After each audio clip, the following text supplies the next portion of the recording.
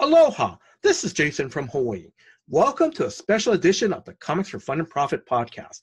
In this episode, I will be interviewing Kelly Thompson. She is the current writer for the 2021 Eisner Award-winning series Black Widow. She is also the current writer for Captain Marvel and is one of the writers and their writing group is called, now correct me if I'm wrong, Kelly, the Beyond Board. Yeah. And it's for they are writing The Amazing Spider-Man. Also, too, Kelly is also going to be, Kelly's going to be talking about her Substack series, Black Cloak and The Cull. And it's available now on our Substack. But more importantly, she is the writer for It's Jeff, one of the Infinity Comics on Marvel Unlimited. Kelly, how are you doing today? I'm doing great. Thanks for having me on. No, Kelly, thank you very much. Now, before we start, may I ask, can you tell the listeners about It's Jeff? I can. So It's Jeff is a web-only, for now, strip that's on Marvel Unlimited. They did like a brand new revamp of their app. So it's basically got, tons and tons of old comics plus, and by old comics, I just mean, I think 6 months and later is like where they start.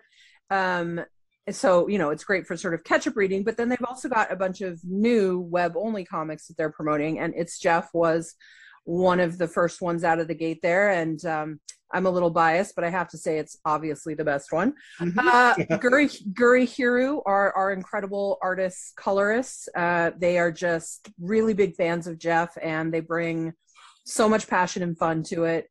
They're basically almost entirely silent strips. Like sometimes they'll have exclamation points or icons in word balloons, but the only real word that's said other than the occasional sound effect or those kind of icon balloons is Jeff's name. Jeff, Jeffrey, something of that sort. He does get yelled at a lot, but they're very quick reads. They're sort of intended to be heartwarming, funny. Some of them have a little bit of a lesson. They're sort of like well-told jokes or like little mini cartoons. Yes. And they're really fun. People are loving them. It's literally what I get talked to about the most these days. They're coming out weekly on Fridays. There's 11 of them out so far. I think the last one of this quote unquote season comes out this week, and it's a Thanksgiving themed one. It's very cute. I think people will enjoy it. And also, for listeners who are not familiar with Jeff is, now, Kelly, correct me if I'm wrong, is kind of sort of a land shark. Oh, yeah. Sorry, right? I left that out. I left that out. Yeah, he's an adorable land shark. Some call him a baby land shark, but he's sort of just a fully grown, adorable little round boy. He's very cute. He was the origin story for Jeff. I came up with him. Daniele Di Nicolo did the original drawing for him. It was from my West Coast Avengers run. And basically MODOK had put himself into a handsome body that he was calling Brodok. And while he was Brodok, he invented or biogenetically engineered these land sharks to attack Venice Beach. And Jeff was not one of those. He's sort of like the misfit runt of the litter who Gwenpool adopted him after a crazy fight against MODOK in his regular form. And she then handed him off to Deadpool for a while because she was, Deadpool and Gwenpool are characters that break the fourth wall, and they're like aware they're in a comic book. And so she placed Jeff with Deadpool because Deadpool's always pretty much got a book. And so she knew his story would be able to continue on. And that book got canceled, but fortunately Jeff lives on in It's Jeff. So he's a really fun character. Every day on my social media, people are demanding Jeff merch, especially plushes they want. A lot of people want a Funko. I want a lunchbox. We want it all. Where is it? Now, off the cuff, I don't have this down, but correct me if I'm wrong, but didn't they make Jeff part of the Marvel Legends line? Yeah, he Okay. showed up because he was in the Deadpool book, I think, and people are sort of excited about him. And I think the toy people like were catching on. Mhm. They put him as a side character. Yes. You can get him with the Shikla figure, who was Deadpool's wife or ex-wife, depending on what you're reading. So yeah, so there is a figure of him. It's like a small side figure. I hope one day he'll graduate to his own full figure. There's also there's a really cool Gwenpool, and I'm sorry I don't know the distributor's name. Mhm. I think it's a Japanese company. Oh, They're okay. doing a super cool sort of anime Gwenpool that's adorable, and she has a Jeff in there with her again as sort of like a side figure, and that Jeff is much more stylized like the Gurihiru Jeff, where like a Oh. little round guy. So Mhm. he's very cute. So we'll have that coming, but I'd like him to. So far most of what I have for Jeff are fan art stuff that people have either sent me or that I've bought from them, Ah, like nice. needlepoint and a crochet Jeff and patches. This one Mhm. woman's making these incredible patches. People just love it. They're really freaking out for them. It's been super fun. Mhm. That's pretty cool. That is. Thank you very much for sharing that. Of course. Now, before we start the interview, I just want to go over your history. So, correct me if I'm wrong at any point. So, you started off as a staff writer at Comic Book Resources between 2009 and 2015. You wrote two prose novels, The Girl Who Would Be King in 2012, Story Killer in 2014. And then, now correct me if I'm wrong, was this your first comic book series you wrote, Gem and the Holograms from IDW? It is. It's not the first comic strip I Oh, I'm sorry. wrote, but it was the first one that published. Oh, So because I had already my Substack collaborator Meredith McLaren she and I were working on a graphic novel that had been picked up from Dark Horse, but it okay. was like 160 pages or whatever. So we'd been working on it for like a year when I got the Gem job. But so Okay. Gem actually started coming out before Heart in a Box. So it did end up being sort of my first thing. Although I did do a charity story in the Womanthology book. It's just a 4-page short that I wasn't paid for, but I got to work with Stephanie Hans, who did the covers to most of my books, and I'm a very big fan of hers. We're friends. So that was fun to sort of do something like that. So that was probably technically the first thing I published in comics, was Mhm. that charity thing. Uh-huh. But yeah, Gem was the second thing to hit publishing. So for sure. Mhm. And I don't know that I'd call myself a staff writer, but I did freelance write, and those Oh, those okay. those dates are about right. So yeah. Okay. And then I'm just going to name other works that you've done. You did, I believe, a short story and it's called Verto from Creepy in issue number 20 from Dark Horse, 2015. Mm-hmm. Nancy Drew from Dynamite in 2018. And then, Mm-hmm. of course, your Marvel work. I'm just only going to name a few. Like you mentioned, the West Coast Avengers from 2018 to 2019. Hawkeye from 2016 to 2018, Jessica Jones from 2018 to 2019. Now, I'm going to ask, did I miss any of your works that you're very proud of? And you can just give them a shout out or. I'm proud of all of them in a weird way. I mean, I think A-Force was my first big thing I did for Marvel, sort Mhm, of on my own. Has a lot of female characters I really love, and mhm, particularly issues 5 through 8 are mhm, with Ben Caldwell, who it was a long dream to work with Ben. So mhm, I particularly love that. And Ian Herring did our colors there. So I particularly love those 3 issues a lot. We created a Dazzler Thor. We were having a really good time. mhm. Um, so I love it. I also am very fond of my Deadpool stuff. We only got 10 issues, but I think we made a lot of them. We did a lot of fun stuff with it. But yeah, I think Jessica Jones, West Coast Avengers, Hawkeye, those are some of my favorites other than the stuff I'm working on now. I will say, in addition to the Nancy Drew that I did for Dynamite, I did 2 volumes of Sabrina the Teenage Witch Mhm. for Archie Comics. Yes. And I did those with Veronica and Andy Fish. And I just think they're really lovely and fun. And, Mhm, they're a little bit dark because they're dealing with sort of witch stuff, mhm. but Yes. they keep it sort of light. And, you get Salem the Talking Cat. Like, what's not to like, right? It's a good Mhm. time. All right. Okay. Let's see. I'm going to continue on. Um, where can listeners follow you on social media? The best bet really is Twitter, I'm sorry to say, which is at 79 semifinalist. And I think Substack is really, I know it doesn't feel like social media, but that's the best way to keep track of me these days. I'm posting every week to that. It's got a ton of fun, cool information in it. So that's 1979 semifinalist.substack.com. Okay. And then forgive me because I didn't get a chance to research this part yet, but where did the 1979 semifinalists come from? It's Spike, by the time I got to social media, there's a million Kelly Thompsons in the world. So I knew I needed to sort of brand myself a little bit. And 1979 semifinalist is a very favorite song from one of my favorite bands called The Bad Plus. And then I also sort of think of it a little bit, this is a little silly, but it's sort of a state of being, right? The idea of being a constant semifinalist. Not because it means you're not winning, but because it means you're keeping trying. Do you know what I mean? Like, yes, you're not there yet. Keep going. So it's sort of a little bit of that's sort of the energy of what I'm doing. Keep going. We can do it. Let's go.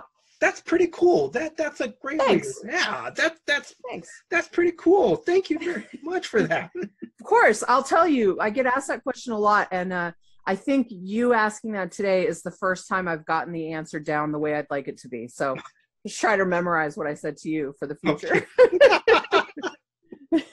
All right. Now, where did you grow up? I grew up in a lot of places. My dad worked did not for a military company, but they ended up bidding a lot of military government jobs. And so there was a little bit the feeling of being a military brat where, every 6 to 10 years, you sort of pick up stakes and move to a new location. So I was born in California. It's still sort of what I consider home. And then I lived for 6 or 7 years in Colorado. And then I lived for my formative high school years in Salt Lake City, Utah. And I left as soon as humanly possible. It's very lovely, but it's not for me. Listen, it's a very beautiful place. The people are incredibly nice. I don't really like being landlocked to start, and then to finish, it's incredibly conservative and religious. So that's not really my vibe. Went away to school. I went to Arizona. I went to U of A for a while. I went to SCAD in Savannah. So I sort of bounced around a lot. Wow, that's pretty cool. Yeah. Okay. Now, what was or were your first comic that you read? So this is a little bit muddy because the first comics I read were really Archie comics, like digests that you would get at the grocery store. So I really credit Archie comics with really creating my love for comics and also teaching me how to read them very early, which when you're talking to people who don't understand comics, I find that's a big block for them. Most people who don't really get comics or don't seem to understand them or be into them didn't read them when they were young for whatever reason.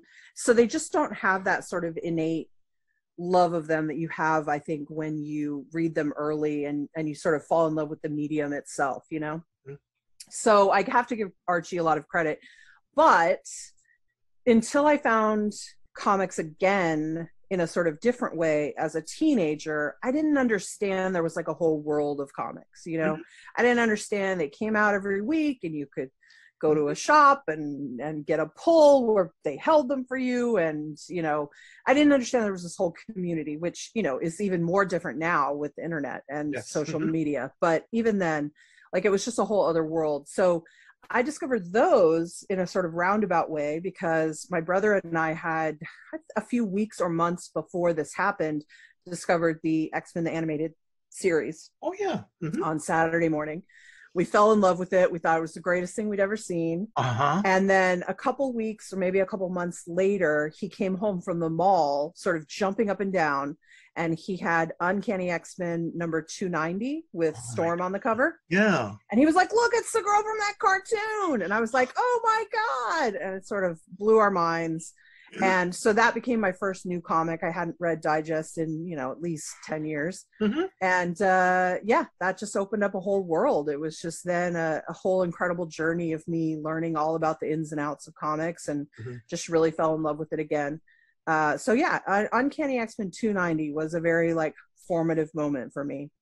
No, I'm sorry. Continue. Sorry. No. That's it.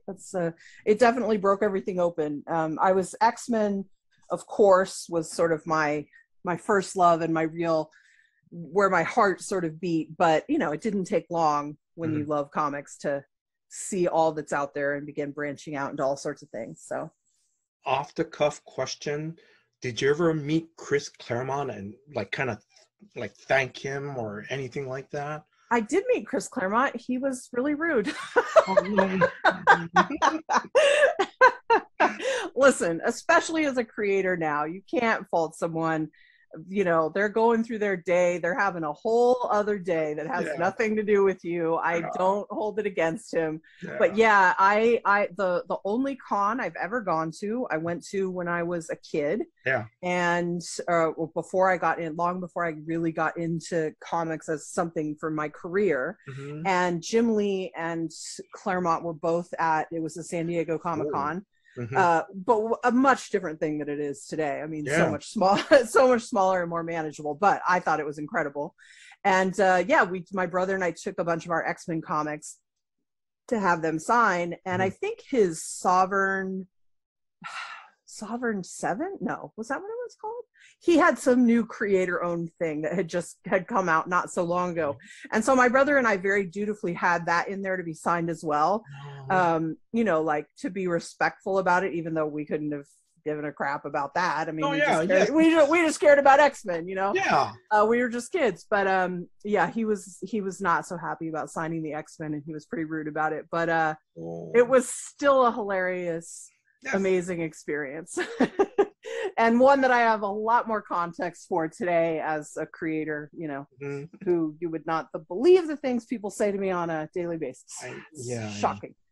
I mean, it's also amazing. I can go online at any time and people are just being nice to me and saying incredible things that are so wonderful to have someone say to you. But, there's always the other side of that coin as well. So I have a lot more, more respect for why he might have been rude to us on that day, I'm sure it had nothing to do with us. Yes. I'm sorry about that. That's all right. I'm going to move on to another question. Okay. So Drew wants to know, the Codes for Comics for Fun and Profit, he submitted this question. What was your first LCS? Actually, for you and your brother. Yeah. So it wasn't the first shop we went to, but when we figured out enough about comics to understand that we needed to get a pull, and that was a thing. Yes. Our pull was at Night Flight Comics in Salt Lake City, which is a little bit famous, actually. It's in a Frank Miller comic. I can't remember, one of the Sin City ones, I think. Oh. Yeah, it's drawn into that. She knew Frank Miller. It was run by a woman, which Mimi was her name, and I 100% credit having a really good inclusive shop. As I didn't have that bar that a lot of women, and I don't know, I don't hear a lot of stories of it happening to people of color and other minorities, but I hear mostly about it happening to women. But that might just be because I am a woman, I'm not sure. But a lot of women have a really bad experience at comic shops, and it really turns them away at important formative times for them when they're trying to become a fan. And I got very lucky where everyone at that shop was very cool. They were very into my brother and I discovering comics. They were great. Great. I won tickets, or they gave me tickets to the Crow one time, just randomly. They were a great shop. A great shop. Oh my God. I'm were you in high school at this time when you went to see the Crow? I'm sorry, I'm just asking. Yeah. No, I was in high school when I saw the Crow. Yeah. Okay. Were your parents kind of go, yeah, go see that movie? Wait, what rating is that? They were pretty good about it. I mean, I think a lot of American parents, they're less worried about violence than sex, weirdly. Yes. I think they were pretty good with me. I was a very responsible, together teenager. Mm-hmm. I can't remember. I wanted to take my younger brother to it, and I can't remember if they let us do that or not.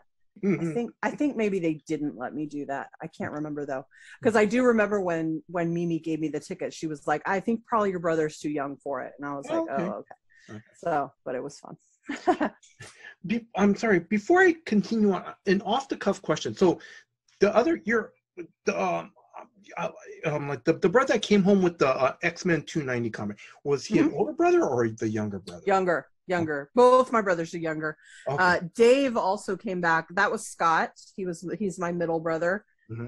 He's 3 years younger than me, 2 or 3 years younger than me, and then my brother Dave is 4 or 5 years younger than me, like depending on when it hits. Dave brought home X-Force #3, but he never really got into comics. Okay. He tried it a little bit here and there. He would sometimes read stuff. I thought I maybe hooked him a couple years ago because he really liked Saga. I sent him Saga and he really liked it. And he did really like it, but he never quite made the leap into other books. I've tried, but it's just not for him. Okay.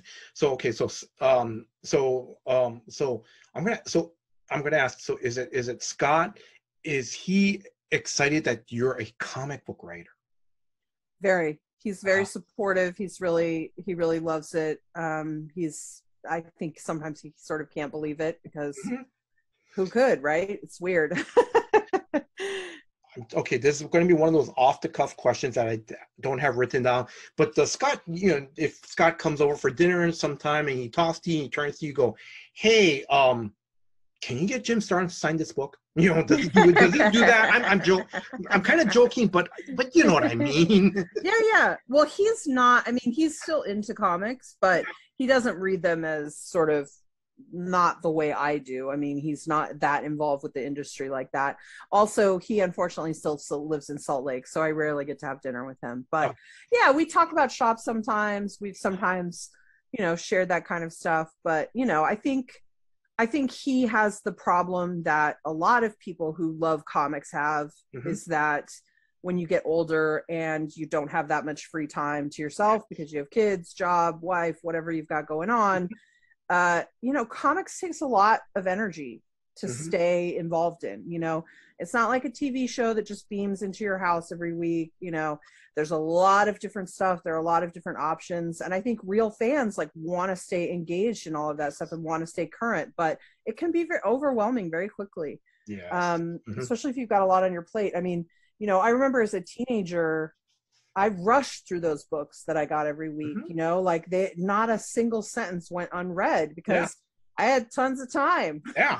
What was I going to do, right? Yes. Just read some comics, man. I'm living the life. But, when I stopped reading for a while when I was in college, but when I was living in New York, I was buying all these books every week, but I was so busy with work and I was trying to write on the side and I was doing all this stuff that the stack was just getting insane of unreads, and it becomes really overwhelming and it starts to feel like a chore instead of this thing that you're so into. And I think there's a real funny irony there because the fans, they really stick with it. They really have such a love for this medium, but it's ironic that we really mostly write entirely to them.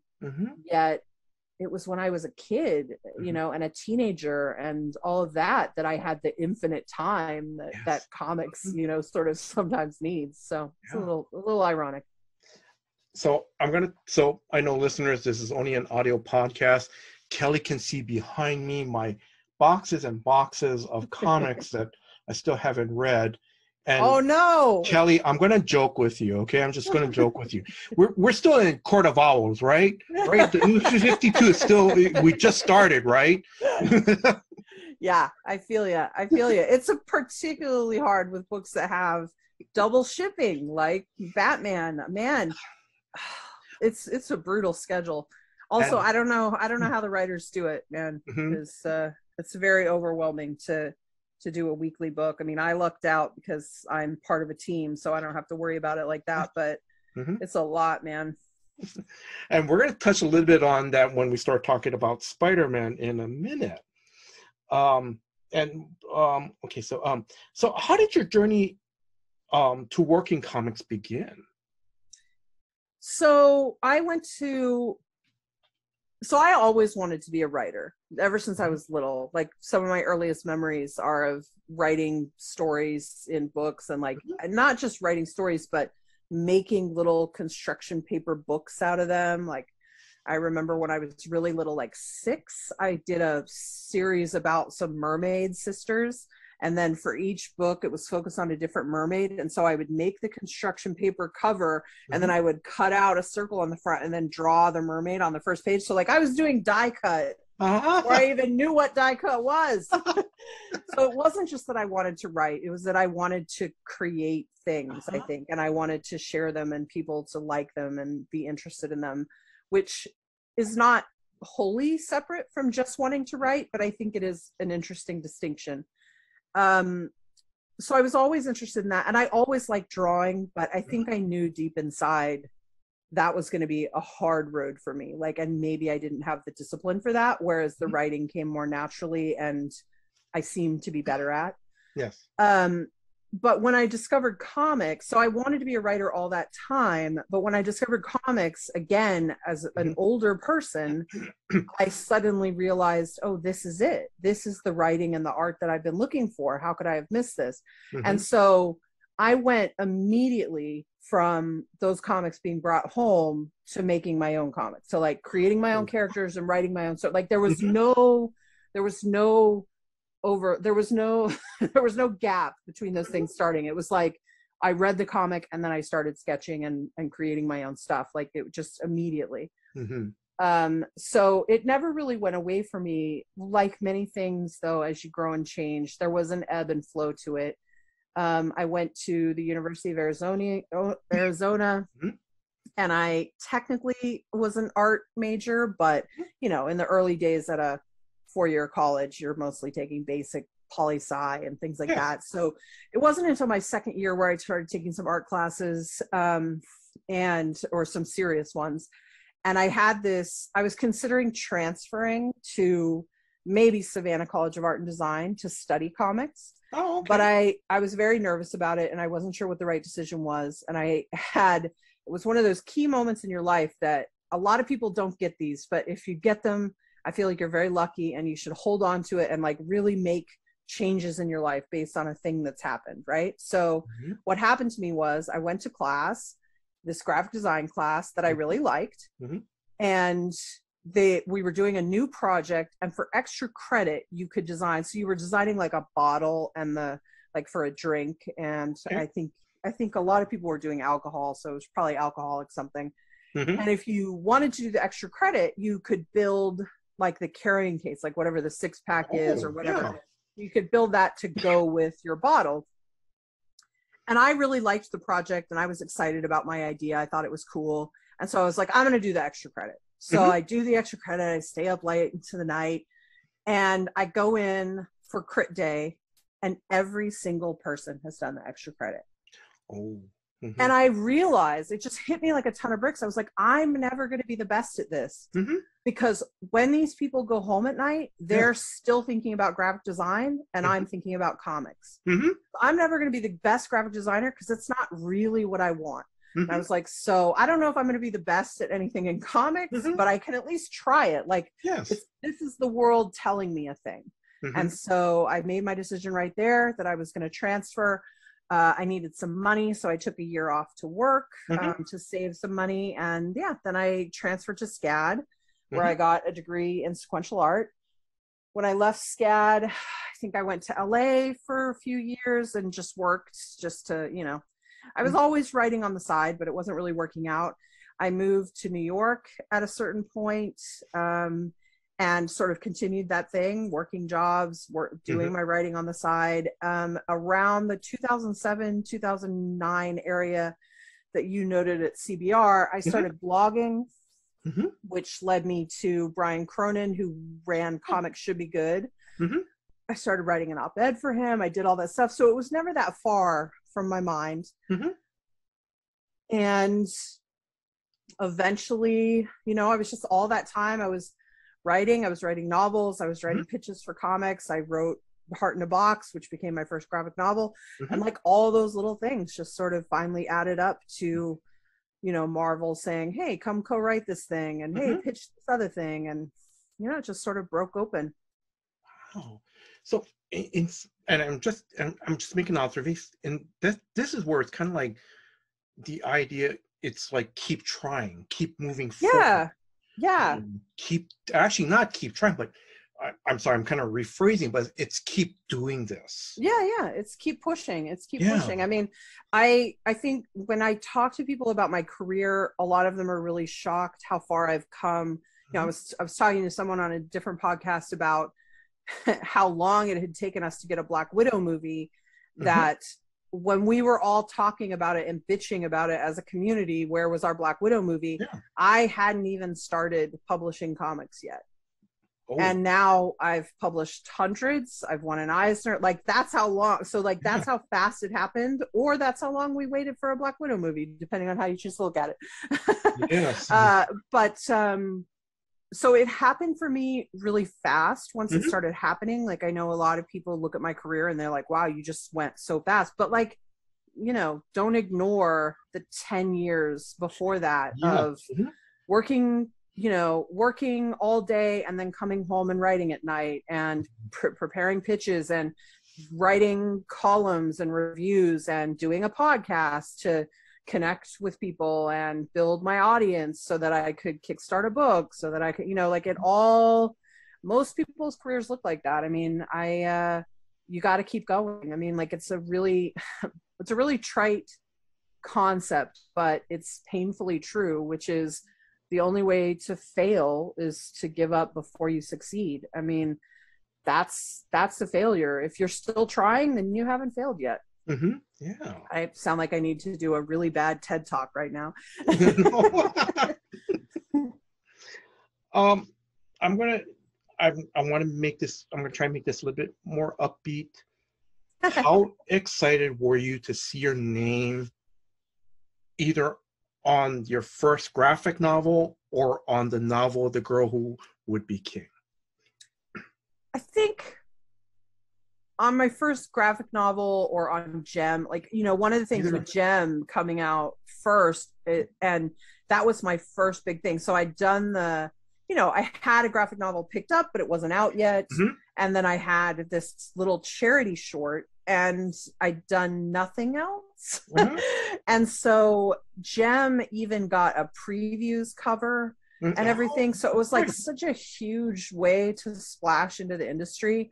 It was very exciting. It was very, it was literal dreams coming true. And you're like, God, I hope this is going to work out and not just be this one story that I have. I hope it's going to launch a career. And, it was interesting. The Girl Who Would Be King was a little different because, I was self-publishing that. I was doing it at a time when Kickstarter was pretty new. I had a very high-powered agent, and we had tried to take the book to traditional publishing, and we had sort of failed. We had a lot of really interested people, but ultimately they were all a little afraid of the book. I don't really blame them. Like, it was a little too adult to fit naturally in their YA categories. It was a little too violent. It was a little too much of a lot of things that didn't work for them. So Kickstarter felt, when I started it, even though I was excited about it and I hoped it was going to work out, it was the backup plan. It wasn't the way I had wanted to do it. So I don't know that there was, in my memory, it isn't like this exciting, proud moment, because it was after I'd already lost, But I will say that the experience of doing it, the response to the work, we got, not long after it had come out, I'd say a couple months after it had come out, we got this really incredible review of the book by a guy named Rob Bricken on IO9, and it really launched it. Like, tons of people found it because of that, and we, I got a lot of sales, we got movie interest, like all this stuff happened. That was definitely a moment, though. Like, more so than seeing my name on the cover, that was when I was like, oh, this could really be a thing, So it's just an observation, but and please don't take this the wrong way, but in some sense, it's kind of good that whatever major publisher turned it down, because you never gave up on your your story, your book. Yeah, I mean, And I you think found another outlet to. yeah. Yeah. I think there's two ways to look at it, and it sort of depends on the day to how I feel about it. I mean, because my career has gone so well, Mm-hmm.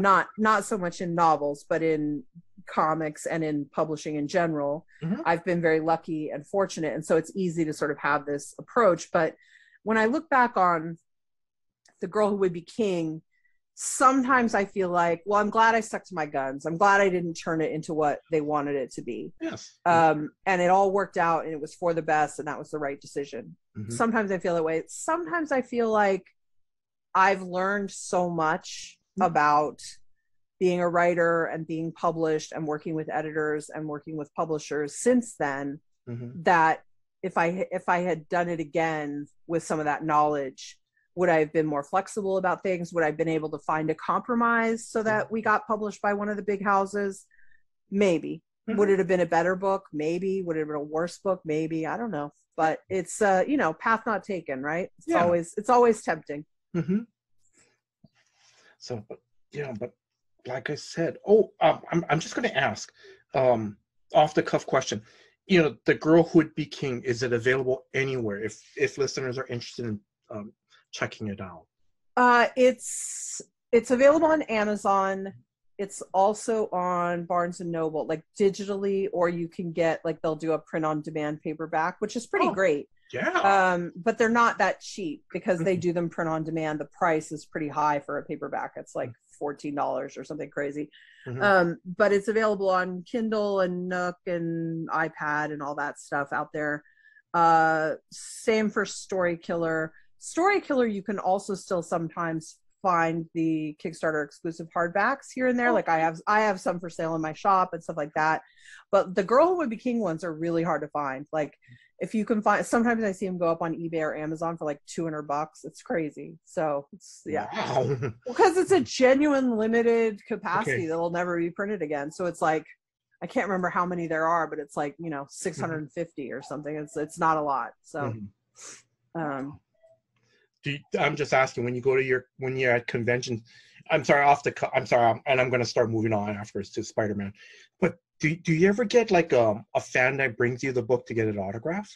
Well, I don't do conventions, so no. I don't do conventions and signings, but I do sometimes have people, not with any of the novels, but with comics. I have people send me stuff to my P.O. box sometimes, because you can get signed stuff from my store, but if they have a certain thing they want signed, I let people send it to my P.O. box. Like, not if they want to send me like 50 comics, but they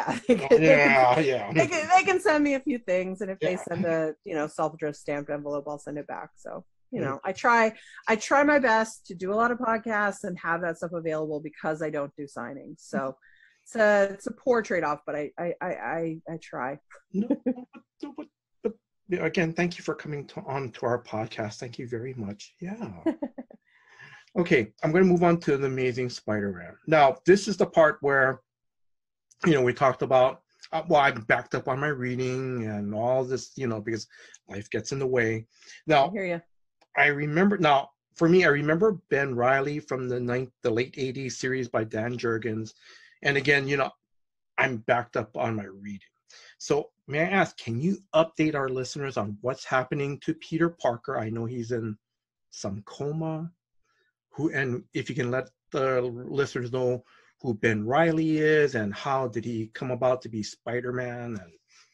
So the good news for readers who might be behind in their reading or who want to try something new or whatever, is that you don't really have to have read the old stuff. I mean, if you pick up Amazing Spider-Man 75, which is by Zeb Wells, it'll pretty much give you everything you need.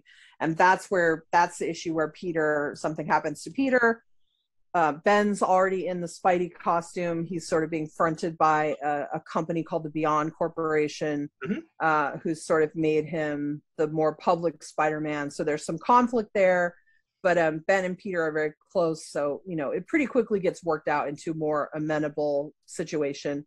But I mean, in short, Ben Reilly is a clone of Peter Parker. There were some very big clone wars, clone-tastic, I don't know, stories back in the day.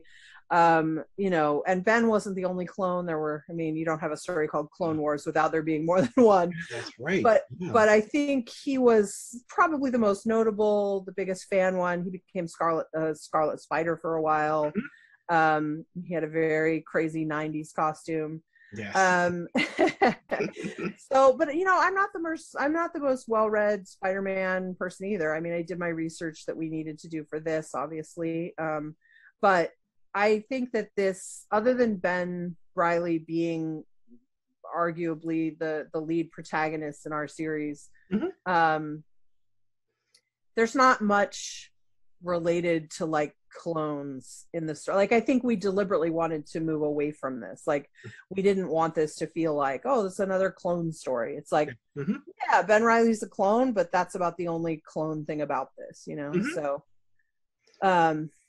yeah, it's been great. It's been really exciting. I'm excited about some of the characters we've brought in and some of the threads we're developing. It's been really great. Yeah, because I'm going to say one of the characters that's very interesting is Maxine Danger. Is that correct? Yes. Can you tell his listeners a little bit more about her? Yeah, so she's a little bit my baby. She's the director of Superhuman or superhero department. Like, they have different departments among Beyond, and she's in charge of that. So she's sort of Ben's high up boss, and she's sort of one of those bitches you'd sort of like to step on you in heels. She's sort of fantastic and bitchy and interesting, and there's a lot of morally questionable stuff, but I think that stuff makes her interesting. I mean, you have to be pretty morally questionable to work at Beyond at the upper levels, I think. But she's really interesting. I think whether she's a villain or a hero or an anti-hero or somewhere in between there is still to be seen. Remains to be seen, but she's really fun. Sarah Pacelli did an incredible design for her that really pops, so it's been fun to play with. And then, correct me if I'm wrong, because Maxine, she appeared in Amazing Spider-Man, the recent volume of Spider-Man, issue number 77. Is that correct? Yeah, my first issue is when she shows up. Yeah, because Sarah designed her and I sort of created her. So yeah. Yeah, because she looks awesome. At least I read those. She's fun. Yes. I mean, listen, if you gotta create a crazy character with that kind of who you name Max Danger, then you know you gotta give her a big design. So. But I loved it. I love her, man. I was when I was reading that. Oh, it was like, who is this? You know? Yeah, she's really fun. I think that's one of my big regrets is just, you know, because the way the storytelling works, you know, I drop in for a couple issues and then I drop out toward the end. It's been really fun to watch the other guys pick her up and run her story through. You know, because we all have to do that for each other, is run those plot threads through.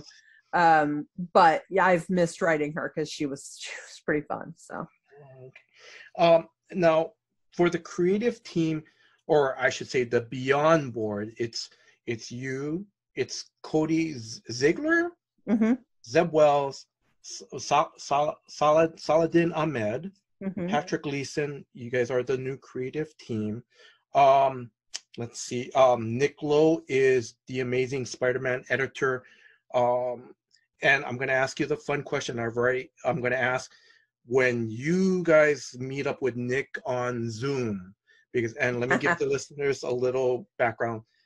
If you listen to This Week in Marvel and Nick Lowe is on, sometimes he does a little singing. So does Nick any singing in your Zoom meetings? So I think I've mostly been spared the singing, but I have heard about the singing.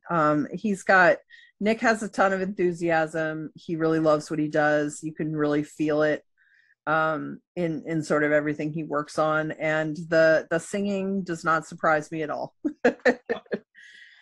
And then how did you get this cool assignment? I mostly luck or being in the right time, in the right place. I don't know. I think Nick and I have a pretty good energy together. Zeb and I are friends. I think probably also it didn't hurt. I mean, I wasn't there. I wasn't in these discussions, but it probably didn't hurt to have a woman involved. Mm-hmm. You know, they haven't had a lot of that with Spider-Man over the years, so it's fun. It's fun to get some female writers in the mix. Yeah.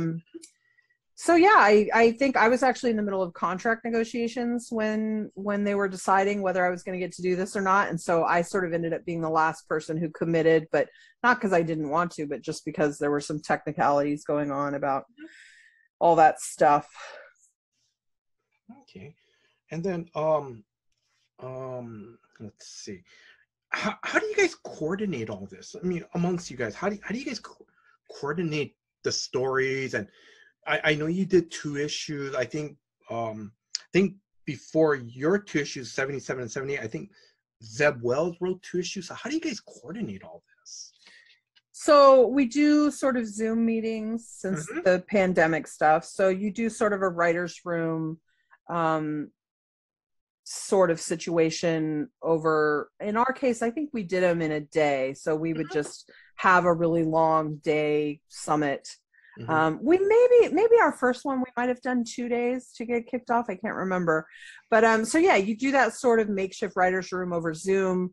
You guys just, I mean, they knew when we came in, or when it was pitched to me, they were already in on the Ben Reilly idea. Mm-hmm. And bringing in Beyond and all this stuff. So the core concept was there. Mm-hmm. And then it's just all the writers talking it out. Like, what's the through line? Where do we want to get to? Where are the beats that we need to hit? Mm-hmm. Who are the characters we're going to bring in to help, convey all this? And then Zeb is the leader. So he Mm-hmm. sort of gets to / has to take all that information and like craft it into an outline. And then we all sort of look at the outline, and then we maybe come back to another meeting and flesh it out and correct it where there are mistakes. And at some point, Nick's gets involved in the, he's involved all along, but at some point he begins to get involved in the casting it and trying to figure out who's going to write what, what artists we can get for this. I mean, that's an incredibly delicate, I mean, that's like doing math. Like, it's incredibly difficult to figure out those schedules, especially where artists are concerned. And it's particularly complicated on a book that has 3 issues a month. Yes. So, so some of that, which issues we should write, came from things that we were interested in, or things that we thought we were particularly good at and would excel at. So like, I'm very interested in all the Beyond stuff because I'm a very big Next Wave fan, and that's where that character comes from. So, or that's where that concept originated, sort of, or is at least most famous for. And so I was really interested in building a lot of that stuff. I was interested in creating Maxine. I was interested in sort of showing off the behind the scenes at Beyond and stuff. So like, that was part of why I ended up where I ended up, 77 and 78. And then, for like Saladin particularly, he's obviously very connected to Miles stuff. So, they slotted him in so that he could do more of the stuff that was going to involve Miles. And so, yeah, it's a little bit what works, and it's a little bit what we think people are going to really respond to and be excited about and be best at, And then I'm going to, because I know you mentioned Next Wave, because I've heard so many good things about that. I'm not being sarcastic or anything. Something I've always wanted to read, because I believe it was a 12 issues limited series, I think. Yeah. Yep. I mean, I think they wanted to do more. I think it was very expensive to do and time consuming, because it has this incredible Stuart Amonin art. Yes. And I think, Next Wave is a book that wasn't super popular when it came out, and then it sort of became a real cult hit after the fact. So I think they probably would have liked to have done more than 12 issues for it, but I'll tell you what, they're almost perfect. So I'm sort of glad for what we got. Sometimes a limited story is good, Yes. Yeah. So listeners, if you're interested for that Next Wave, it's available on Marvel Unlimited, or pick it up, order it, order the trade from your local comic shop. Yeah, and they've got a really great trade that collects the full 12 too, if you don't want to get the 2, 6 or whatever they are. So yeah, it's great. Okay. Let's see. Now, no spoilers. Are you guys working towards something big to celebrate Spider-Man's 60th anniversary of his first appearance in Amazing Fantasy number 15 next year, 2022? I think that's more a question for Zeb. I think my level of involvement is probably, I mean, I think it's pretty limited. Just even just not because I've been X'd out of anything or locked out of anything, but simply just because I've got a lot on my plate. And so I think they keep me a little sequestered in that respect. So, but I wouldn't be surprised if Zeb and Nick and other folks are planning something cool there. Marvel loves to get an anniversary going, so I'd be shocked. I'd be shocked if there wasn't something in the works. All right, I'm gonna jump down to Easter egg questions. So the first one I wanted to ask you, Dr. Kafka, was that your idea? No. No, she's been around for a while. I can't remember where she originated exactly, but that's a fun little bit, and I was excited to get to make that joke about cockroaches. Yes, because and just for our listeners, I mean, because I remember, God, I think it was in college when I read this short story by Franz Kafka, The Metamorphosis, where the guy was turning into a cockroach. So that whole part, because I read that. So was that your part you put in there about turning to half cockroach, half spider? Was that yours? Yeah. Yeah, that was mine. I just like that joke. That was great. It was. It's hard for me to resist a good joke sometimes. Sometimes you should, like, not do it, but I loved that one too much. No, but I loved it too. I did. It was like, oh my God, Now the next Easter egg. Now I read one of your interviews on Marvel.com, and I saw it in issue number 77. There is one scene where some guy coming out of quote unquote the sandwich department. Now there's a question. Now I can't remember the question exactly, but something about if we ever go to Mars, what type of food do you want in Mars or something? What? No, that's not from the issue. From the issue, but from your interview, and I think you said sandwiches. Oh yeah, it is. Sandwiches are like my favorite thing for sure. When people ask me what's your favorite food, I will probably say sandwiches. I don't know for sure that that's true, but it feels true. So we just, there was a lot of stuff, part of what Beyond, especially if you've read Next Wave, you'll know this, but it also, I think Al Ewing did a great arc with them too. They're really crazy. Like, they're into building products and pets and new science experiments, and like, they love to be like making the world better, but that's highly skeptical. Like, are you really, or are you making the world worse? Like, that's a question mark. And so we wanted to play with a lot of fun things. Like, I've got a fish in there who's walking on legs. We've got a little robot floating in a bubble.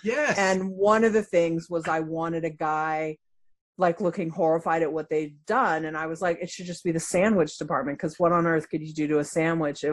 People will love it. And so it turned out really fun. Off the cuff question, favorite sandwich? Gosh, well, I have a very specific favorite sandwich, which is from a place in Santa Monica called Bay Cities. And it's basically like an Italian sub kind of place, and they make their own bread. It's incredible, and it's just like the perfect sort of Italian blend of, it's so good. So that's probably my favorite sandwich. But like, up here in Portland, during heirloom tomato season, I've had some of the best. Like, Lardo makes a BLT with heirloom tomatoes that's just to die for. Like, there's a lot of good sandwiches out there, man. Oh, okay. It's hard to narrow it down. The final Easter egg, and this was in issue number 78. Ben and his girlfriend, they're either, I don't know if they're walking out of a movie theater, but I see Stegman comedy. Is that a reference to someone in particular? It definitely is, but I did not write that joke. I think that must have been Jim who did that, because I think those were in his pages, right? No, I thought 78 was your issue. No, it is. But I think Oh, Jim had to help Sarah out on art. She got behind on something else she okay. was doing, and so she needed a little help finishing the issue. I definitely did not write that on the marquee, so it was that was either Nick Lowe or Jim, or I would suspect Jim and Nick Lowe maybe. But I'm sure it's all intended in good fun. Everyone Oh, loves yeah. Ryan. Everyone loves Ryan Stegman. He's impossible not to love. He's really fun. Hmm.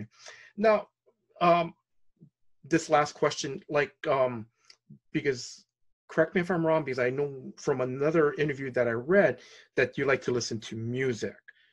You know, Of do you course. have, I'm sorry? I said, of course. Okay. Do you have a playlist when you're writing either like Black Widow or, the couple issues for The Amazing Spider-Man? I do. My Spider-Man playlist is a little janky, I have to say. It's a little more like just Hmm. new stuff. I didn't break it out the way I usually do. I think it's just because I was so busy. I usually do individual playlists for like Captain Marvel, Black Widow, Yes. Deadpool. I find music very helpful, not only to keeping me on task, which is a big problem that we all suffer from as writers, but also I use it as a little bit of a Pavlovian thing. Like if I hear certain songs or certain songs in a row, Hmm. it's just triggers me to think about, oh, I should be writing that thing now, like Hmm. because of just the repetitiveness of having done it that way. But I did screw up a little bit on the Spider-Man because I was sort of just using a new playlist I'd created for some creator owned, but it was such a good playlist that I ended up using it a lot for Spider-Man because it had a lot of energy to it. Yeah. But yeah, it's very helpful for like, especially, like a great example is when I was writing Deadpool and it's the pandemic and it's like I was really depressed a lot of the time and did not feel like writing a lot of jokes. Hmm. Or you're in the mood for that, but you really need to be writing Black Widow. So it can really be helpful to tune those playlists very specifically to like help shift your mood over to what you should be writing. So Okay. All right. Now I'm going to move over. Next set of questions, I'm going to focus on your Substack. Now, I'm being honest, listeners. I'm sorry. I'm going to ask this dumb question because I know Substack is a little bit new to me. So, and I know you mentioned at the beginning of the episode, but again, where can listeners join your Substack? So if they go to 1979 semifinalist.substack.com, you can Oh, okay. subscribe. You can subscribe for free, and so far everything's been free. I haven't put anything behind a paywall yet. Uh-huh. There are brand new, very cool comics starting up soon, Mm-hmm. and at least some of that will be behind a paywall. I also have I've got this cool script post, behind the scenes scripting post I'm doing this week, where a ton of really great creators like Chip Zdarsky, Matthew Rosenberg, Rainbow Rowell, Saladin Ahmed have given me fragments of a script, because one of the questions I get asked the most of is how to format a script, how to make it look right, blah, blah, blah. And there aren't rules in comics the same way there are like if you write a screenplay. Like the screenplay has a very strict formatting rules. I would say comics have guidelines. Mm-hmm. But everyone does it a little differently. Everyone sees someone else doing something and goes, oh, that's cool, and borrows from it. So I thought putting some cool examples from different writers who approach it differently might be helpful to people. So like, there's also posts like that. Mm-hmm. We're really trying to build a little community. So you can only comment right now if you're a paid subscriber. I think that's part of how we're going to maintain sort of the integrity, so it doesn't become like a Twitter nightmare situation over there. It is, yeah. Yes. But you can see all the posts for now for free. There's interviews with Elena Casagrande and Lee Jarbet and Carmen Carnero. We talk about superhero costume design. Mm-hmm. I'm hopefully going to do an interview soon with Adam Hughes about covers. Wow. There's all sorts of cool stuff. There's behind the scenes stuff for the Black Cloak book that I'm working on. That's going to be the first comic that I put out with Meredith McLaren. So we've put up some character designs, and we talked about a first page and like the color on that first page and the evolution of where we thought we started. We were like, oh, it's so great. And where we ended up was so different. And we talk about all that sort of stuff. It's really fun. Now, that's a great segue to Black Cloak. What is the story about? So Black Cloak is a sort of classic detective or PI story, but set in a fantasy world.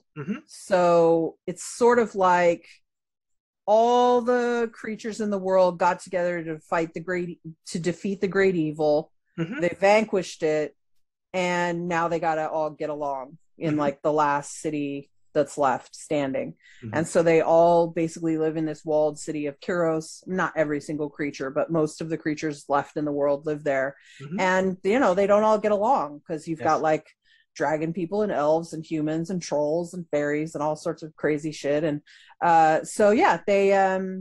it's this detective story about a murder that has taken place in sort of, that's the opening pages. We sort of see it taking place, and it's the investigation into that. And it's really, it explores that world a lot, like what it's like to be a Black Cloak.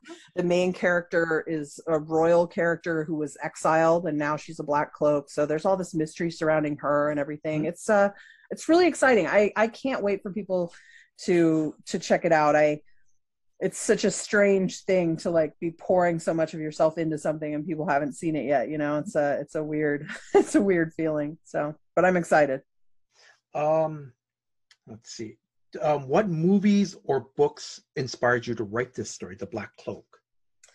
I think Black Cloak is probably inspired a little bit by every detective story they're my favorite stories, movies, TV, film, or sorry, I said movies, books, comics. I just love a good detective story. It's a favorite genre of mine.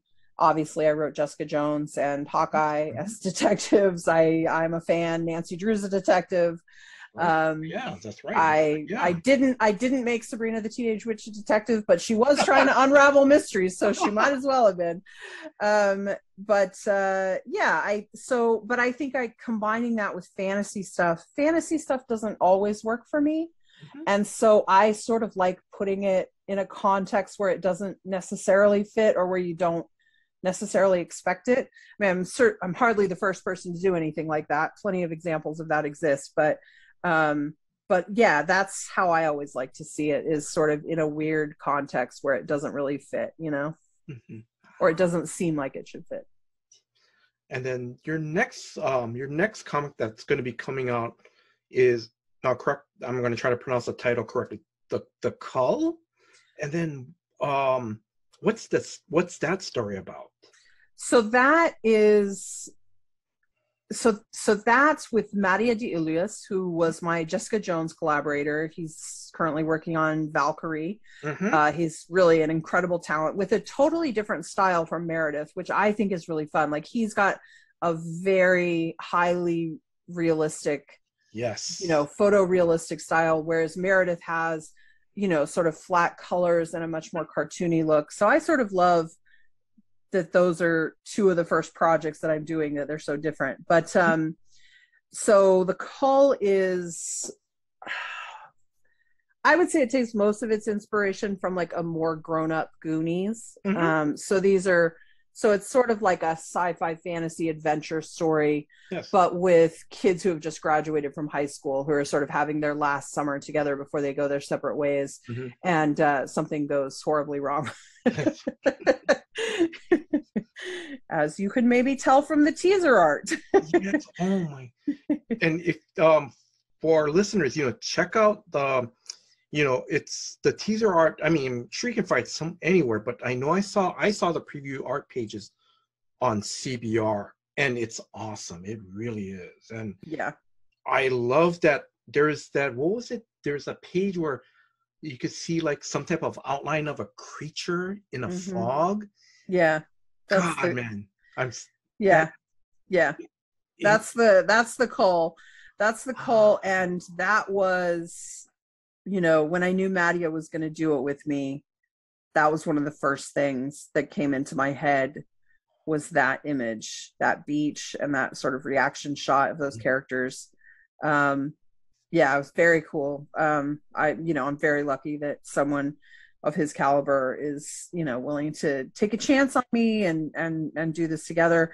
I know it doesn't seem like it should be a risk because I'm a pretty well established creative at this point, but it's always hard to go creator owned. Like, you don't know how it's going to work out. Like, you hope it'll be work out, but you don't know for sure.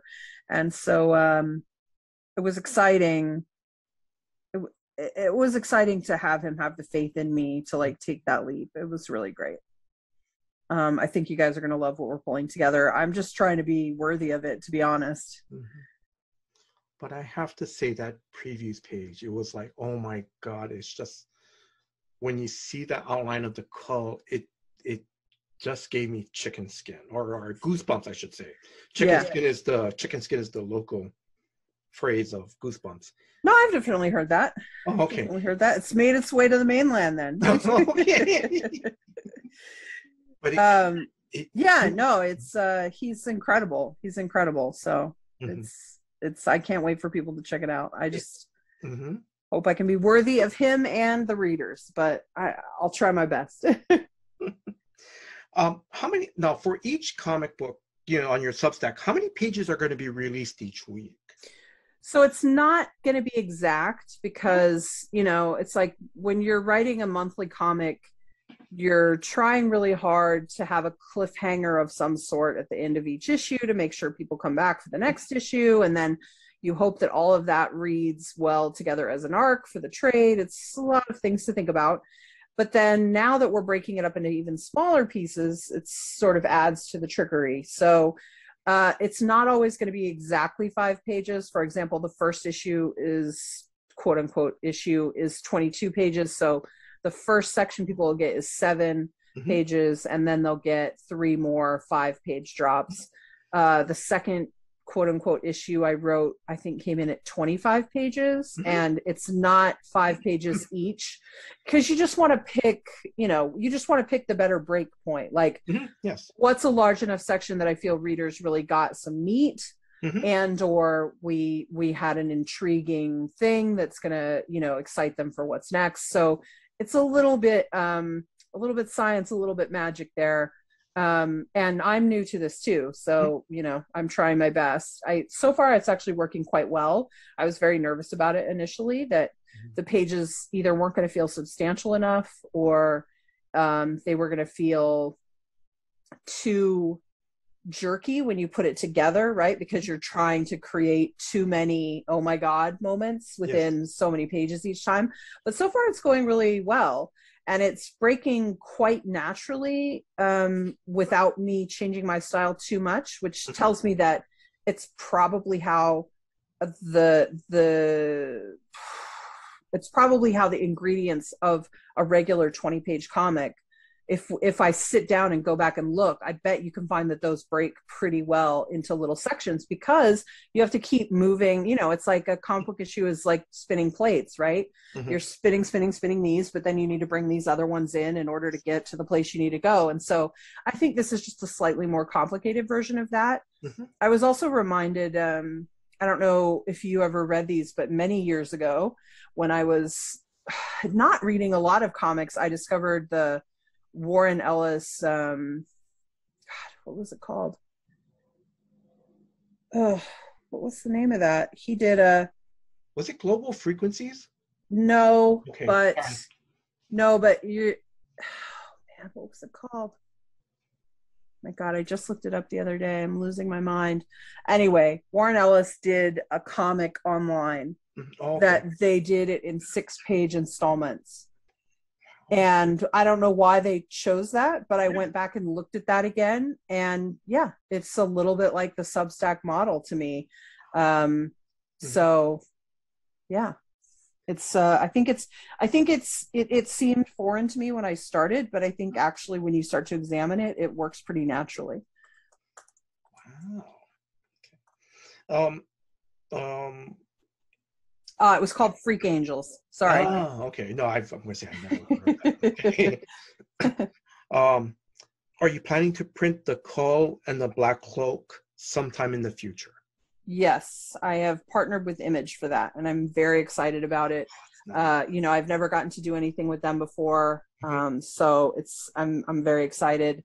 I don't know what the schedule is going to be for those Yeah. yet, and I don't quite know how it's even going to look. Like, for example, for Black Cloak, we all felt like the cliffhanger at the end of 22, Mhm. while it worked for a weekly cliffhanger, we Mhm. didn't feel it was great for a end of an issue cliffhanger. Mhm. So I think we're going to actually combine the first two issues for an oversized issue one. Mhm. So, we have a lot of decisions like that we're making.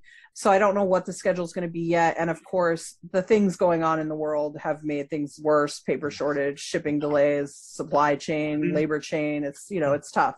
But eventually, yes, they will be printed comics that people can grab, Mhm. both floppies and trades. Um, what do you like about Substack and print?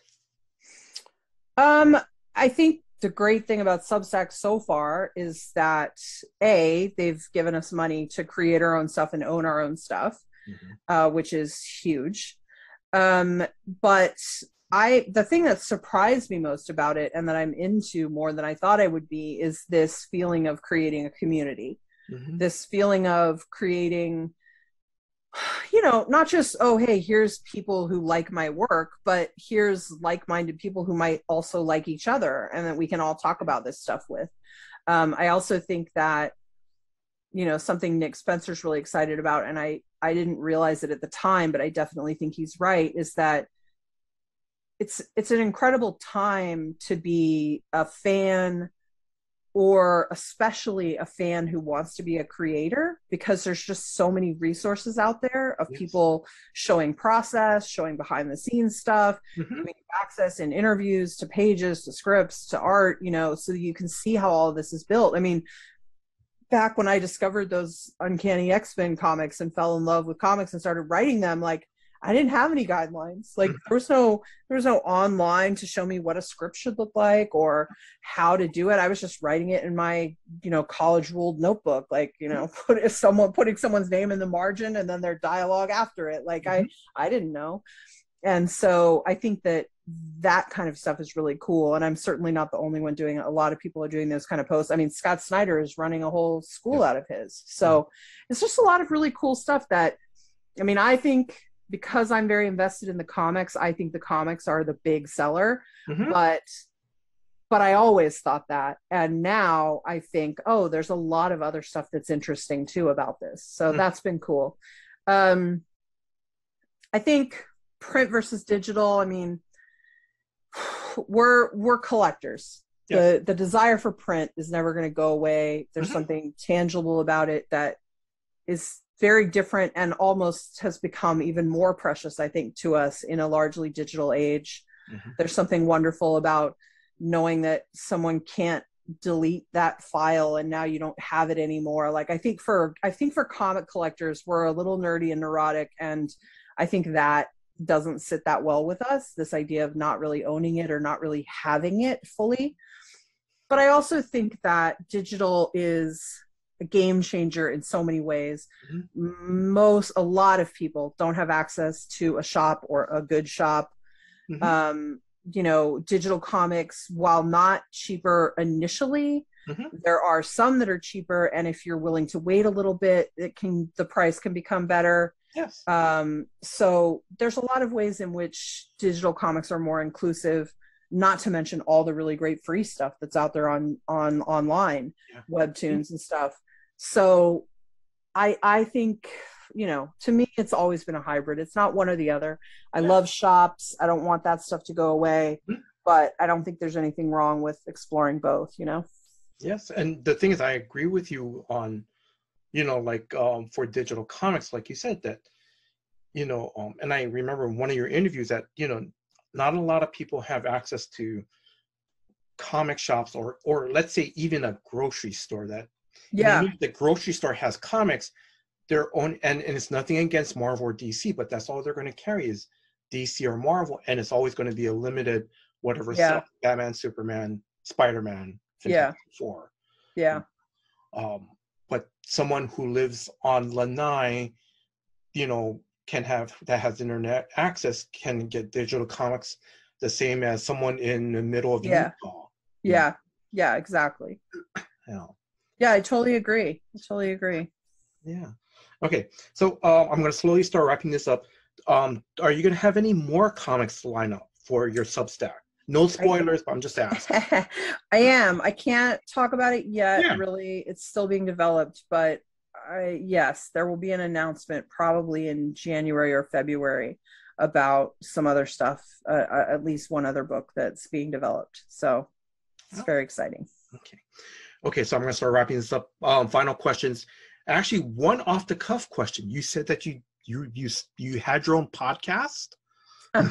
Yeah, I did. I had well, it wasn't mine alone, but I had a Three Chicks Review Comics. It was hosted on CBR. Comics Should Be Good. I hosted it with I started it with my friend Sue and my friend Maddie.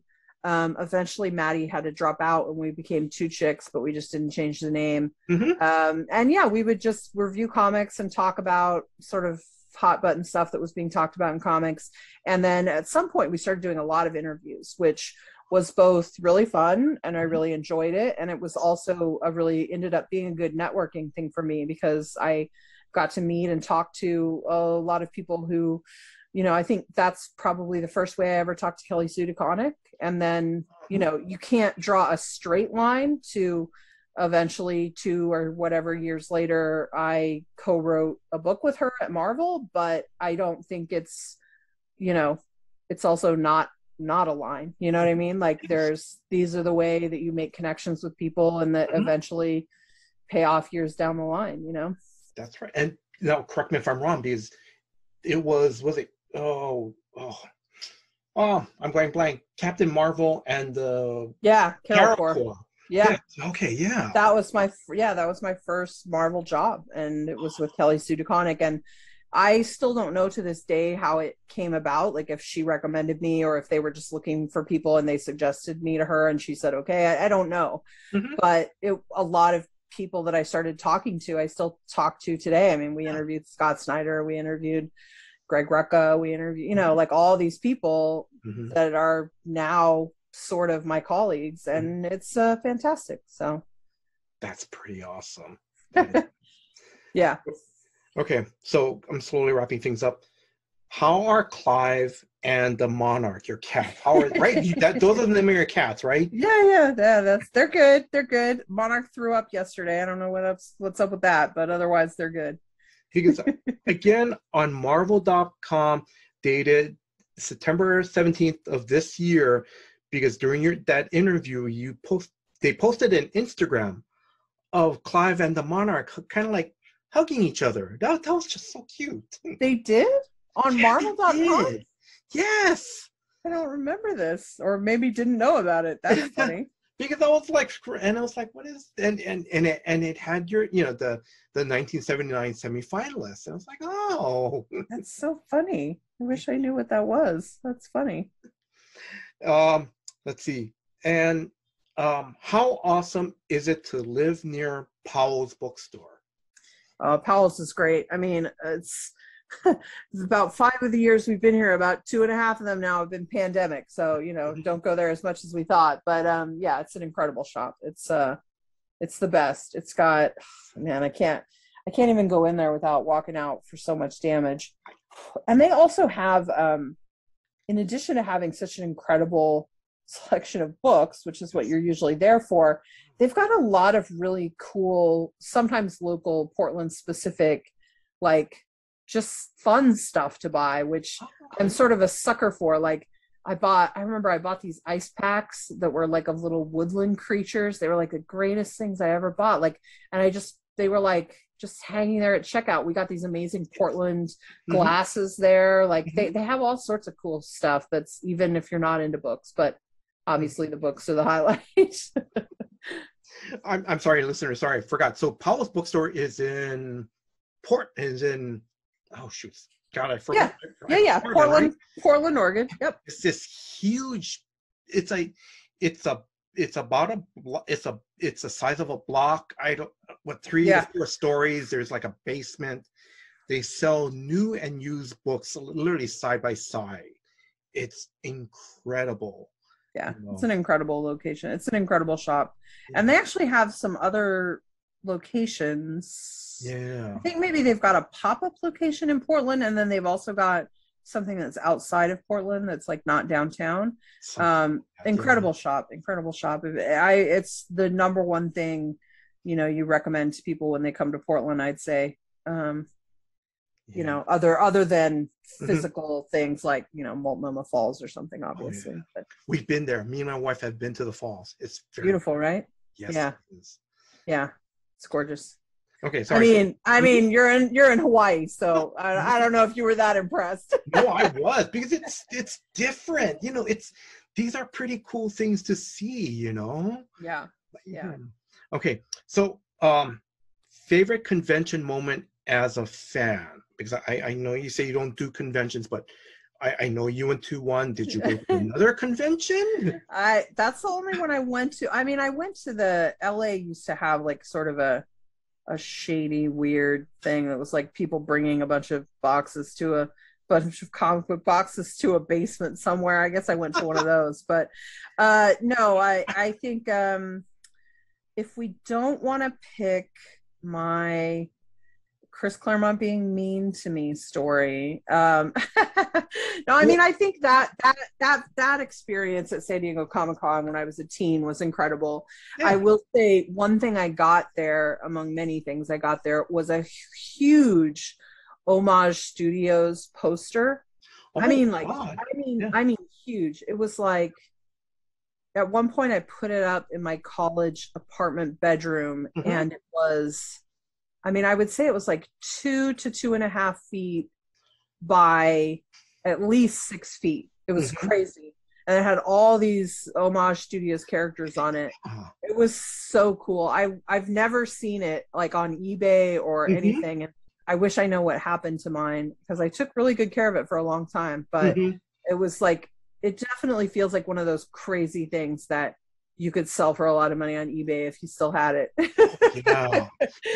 Especially nowadays, Yeah, because I just think, it's hard to keep a poster in good shape for so long, first of all. But yeah, it was one of those really unique things. They were probably just giving them out, Mhm. but it was really cool. I miss that poster. All right, last. I'm slowly wrapping this up. We've already talked about this, so now correct me if I'm wrong. You've been to Hawaii before, correct? With you and your family? I have. Twice we've stayed in Maui. My parents have been other times. They love Hawaii and they have more disposable income than I do, so they go more than I do. But it's incredible. I'm not that well traveled, so I don't know that this is the compliment it deserves to be, but it was by far one of the most beautiful and magical places I've ever been. No, I'm gonna say Maui is perfect. Kauai is perfect. Oahu is more we because it's we have the state capital here, so Yeah, it's gonna pretty much sort of at times it's gonna look like it looks like any city in the United States. Well, except for I doubt skies, that. Yeah, the yeah, skies, the beach, the mountains. I mean, yeah, I bet. but So but Maui is you see all their greenery, it's so okay. yeah. Well, we go to Maui because my parents found a rental house there that they really fell in love with, and so we always go back to that same rental house. But I have to say, I have always wanted to check out other islands. So maybe we're supposed to go back this summer, and if that happens, maybe I'll get a chance. Mm-hmm. Yeah. Okay. All right. Do you have any last words to our listeners? I think we got it. Be kind, wear your mask, wash your hands. Mm-hmm. Okay. Kelly, I want to wish you all the success to your amazing Spider-Man run, and to your Substack. That it sounds great. So you'll probably see my name pop up there one day as one of your subscribers. I'd love that. And Kelly, mahalo.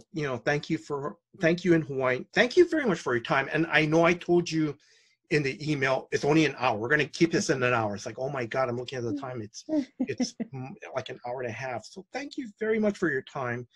thank you for giving me the opportunity to interview. Thank you very much. Oh, thanks for having me on. I had a great time. Well, thank you. And then I want to thank Drew, the co-host for Comics for Fun and Profit, for putting this episode together. Drew, thank you very much for all your hard work behind the scenes. And if you are a new listener to the show, please check out new episodes of Comics for Fun and Profit that comes out every Saturday. And lastly, I want to thank you, the listeners. Thank you very much for your time. Thank you for listening to this episode. Until next time, guys, aloha.